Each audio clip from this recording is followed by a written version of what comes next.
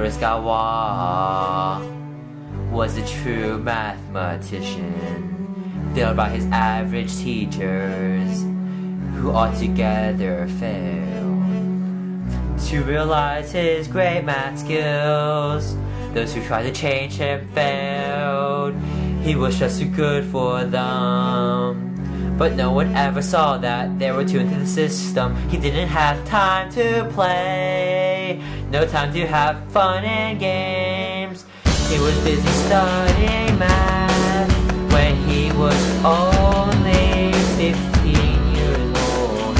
1 year past, he was convinced that he had final key to all the polynomials. Looking for the full solution, he developed the group theory, which changed math from then onwards. At the age of 17, already accomplishing much, he then applied to college, the École Polytechnique, the highest college in France. He failed even after multiple times. The teachers refusing him said, "Use the board and the chalk, not your big fat head," and all, but his head still continued.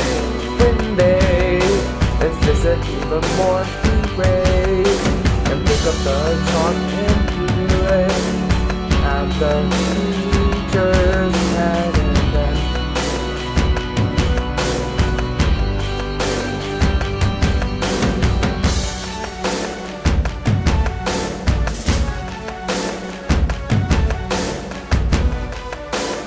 at 19, he joins the rules and supports the revolution, which landed himself in jail, but did not stop his math brain even in jail.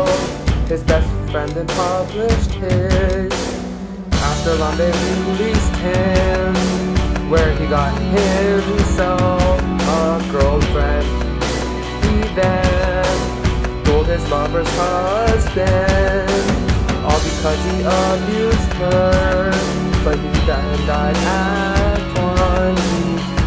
His major contribution to math was his solution to every big polynomial, which he then called a Galois group, solving the final problem that past mathematicians failed. Then not all were solvable that way.